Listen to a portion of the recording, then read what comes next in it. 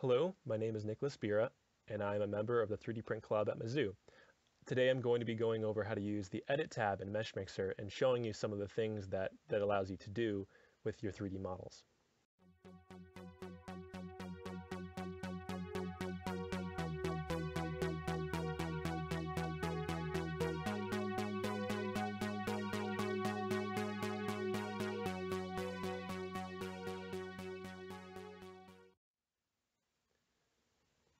Today I'm going to be going over the Edit tab and some of the different tools you can find within there to edit your mesh and make it more dynamic than you can accomplish with just sculpting. So open up the Edit tab, and you have all these different options for different tools. The main tool I'm going to be going over right at the beginning is the Mirror tool. Mirroring allows you to effectively duplicate or mirror part of your mesh across a plane of interest. When I click on the tool, it defaults to this mirroring plane in the X direction, I believe. But I want to change that so that we can actually mirror across the Y direction. As I rotate this, you'll see that it changes and shows what the type of resulting mesh being mirrored is going to look like. And if I move the plane of mirroring forward and backward, you can see how that changes the overall result. Initially, the bunny we started out with was not symmetrical because one side of its head is looking in one direction. If I move the plane of mirroring all the way over here, it will essentially just duplicate a mirrored version of the original. But if I move the plane of mirroring into the object itself, you have this duplication and combination of the two. So what I'm going to do is I'm going to put it close together and try and make the rabbit symmetrical to what it would originally be if it was mirrored right down the middle. So I'll press accept, and now I have a single mesh with two faces essentially and a symmetrical body.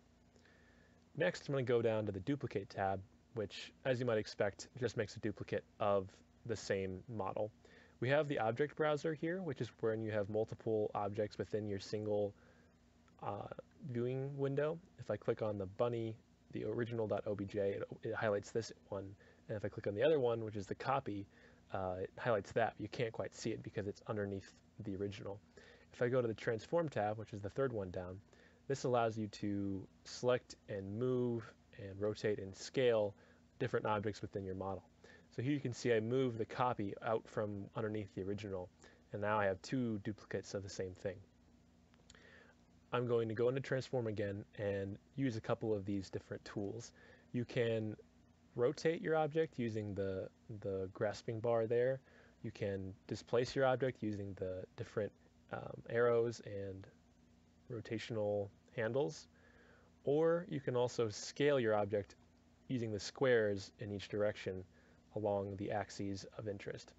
And if you want to scale uniformly, you can click on the white triangle or white cube in the center and scale it uniformly. So I'm going to scale it down a little bit smaller than the other one. And at the end of all of that, I'll press accept.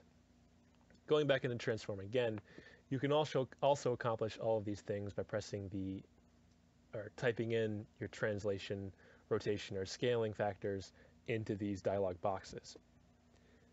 That's also very handy if you want to align certain objects to combine them for later modeling. So I'm going to take my duplication rabbit here, move it over to on top of this part of the first model, and sort of locate it on top like that. So I'll press accept again, and it'll stay there. So now I have a small, duplicated, scaled down rabbit sitting on top of my original model. But there's still two separate models, so I can transform and edit them individually. So I'm going to skip over align, pivot, and create pivot. Both are useful for getting models to line up just the way you want them to, or to rotate them in a different manner than the default transform rotation.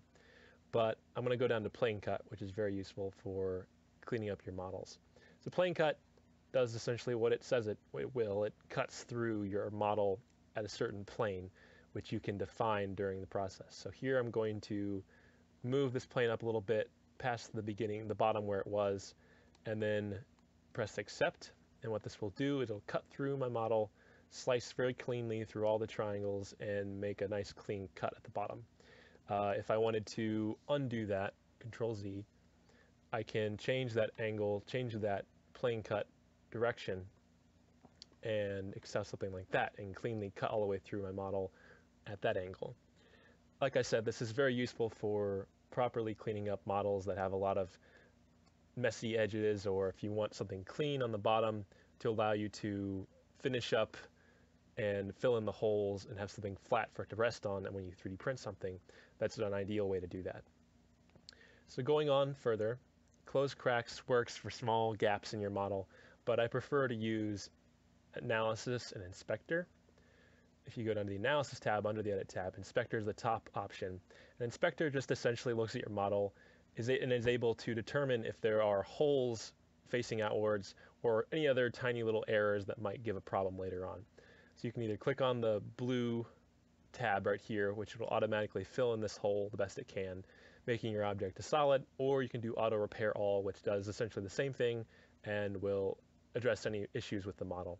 At the end of it all, you can press Done, and then that'll leave your model cleanly filled in and ready for 3D printing. So now I'm going to go down to Make a Solid. Make a Solid allows you to, if you have holes or if you have multiple objects that you're trying to combine together, it essentially recomputes everything about the model and tries its best to close up holes, clean up the mesh, and generally make it a solid object for 3D printing. Before I used Inspector to clean up some holes, which is useful and does a good job of being clean. However, if your model is very complicated, or if there's areas that are just too complicated to try and automatically clean up with detect holes and things like that, you can use the other tool to find areas that need the Make Solid tool to find areas that just don't work. So here I've deleted several chunks of my model to show, kind of simulate what a nasty model with lots of different problems might turn out to be. And if you've combined different meshes that didn't come together cleanly, you might have some bad alignments or things like this. So going back to the Edit tab, I'll use the Make Solid tool. And what it does is it goes through and recomputes the entire model, essentially filling in any holes it can find and cleaning up any problems. There's a lot of different options here. Mainly, Blocky does, if you choose Blocky and update, it essentially recomputes the model as if it were a Minecraft model and gives you all these small polygons. Not many uses for this besides just a appearance, aesthetic kind of look. I prefer faster accurate.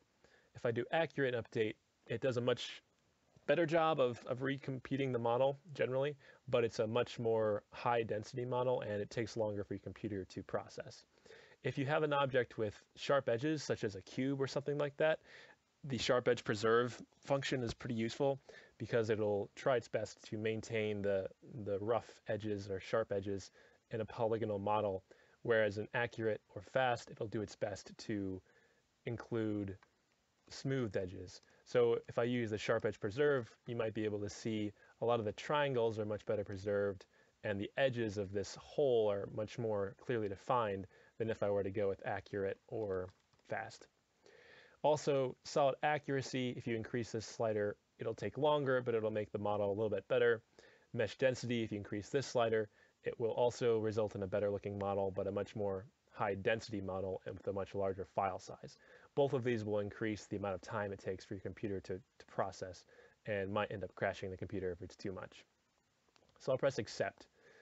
And now down in my object browser, it has made a third object, which is a updated version of the previous two. I can turn on and off viewing with this eyeball, and if I turn on all three, you get some bad overlapping, which is undesirable. Going back, it just shows the original model with the object bunny. I can turn that off and just turn on the most recent one, which is what I'm looking at now with the updated components. The last thing I'm going to go over today is the Holo function, which allows you to choose your model and hollow it out on the inside within a certain thickness of the walls.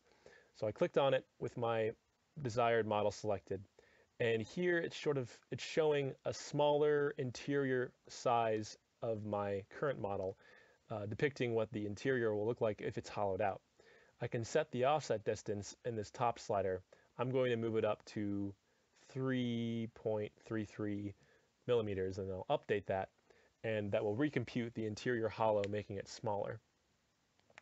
I can also choose the amount of holes that I want to access the interior of my hollowed out model if I choose to do that.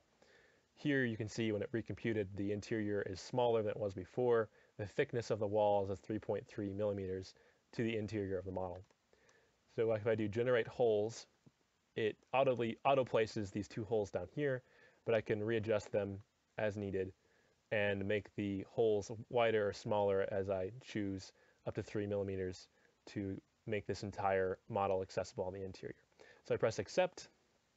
It will recompute all of that and generate the new model, which is now fully enclosed. It's a solid object. The inside has been hollowed out with two holes allowing me to access the inside.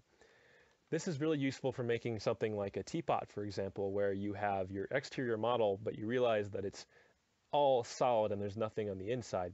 And you can use this tool to hollow out the inside of your model and put a hole in the top and the spout, allowing you to access the interior and have while still having a fully enclosed 3D model. So that's all for today. I hope this was informative, and if you enjoyed this video, please keep watching the rest of our series or watch any of our previous videos if this is your first time joining us. Thanks for watching, and I hope you have a great day. Thanks for watching this video by 3D Printing Club. If you like this video, go ahead and leave a like or a comment. Be sure to subscribe or check out one of our other videos. Thanks!